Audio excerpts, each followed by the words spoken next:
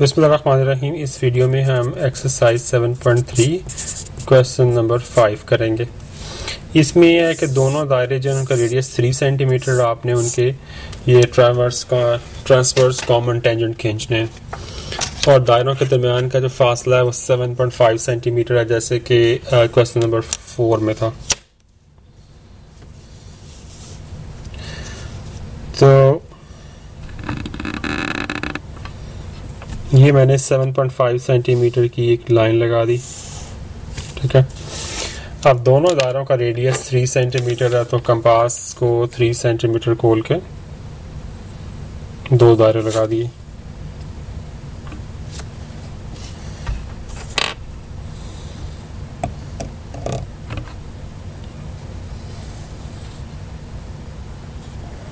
और इसी तरह एक दायरा इधर लगा दिया।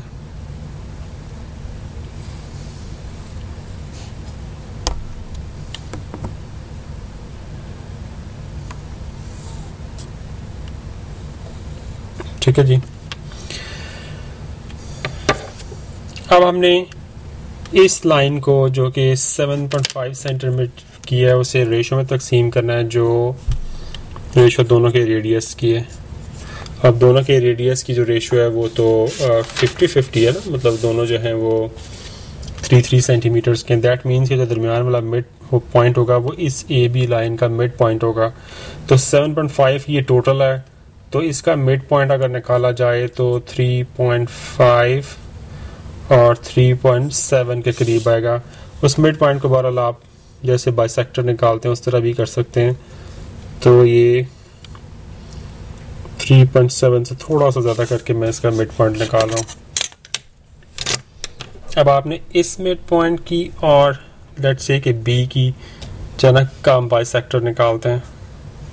आप ए का भी निकाल सकते हैं, क्योंकि ए बी दोनों दायरे जो है एक ही साइज के।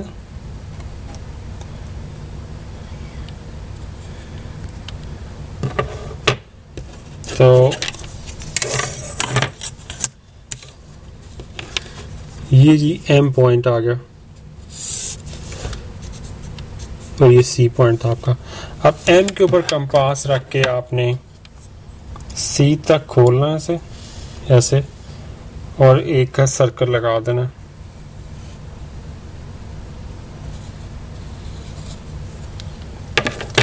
अब ये सर्कल जो आपने लगाया है, इस सर्कल को इस पॉइंट पे टच करा, तो इस पॉइंट को और सी पॉइंट से गुजरती एक लाइन लगाएं जो दूसरे सर्कल को भी टच करती हुई गुजरेगी, ऐसे करके। तो ये आपका टेंजेंट लग गया। और इसी तरह सी पॉइंट और इस सर्कल ने इस साइड पे इधर से टच किया था इसको, तो इससे गुजरती एक लाइन लगा दें।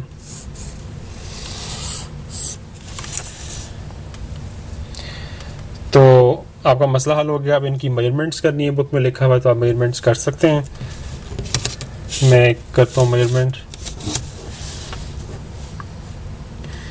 ये मेरी तकरीबन 5.2 सेंटीमीटर आ रही है।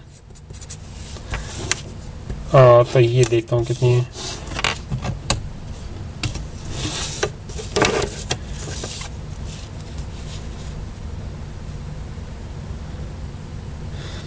ये भी तकरीबन 5.2 ही है, मेरा इतना एक्यूरेट नहीं है, लेकिन बहरहाल 5.2 है। तो ये इसकी मेजरमेंट है अप्रॉक्सीमेटली। मेरी डायग्राम में आप एक्यूरेटली मेजर करेंगे तो अगर कोई इनएक्यूरेसी है तो वो दूर हो जाएगी। तो इसके साथ क्वेश्चन नंबर 5 भी ख़त्म हुआ। इंशाल्लाह अगले वीडियो में क्वेश्चन नंबर 6 करते हैं। अस्सलाम वालेकुम।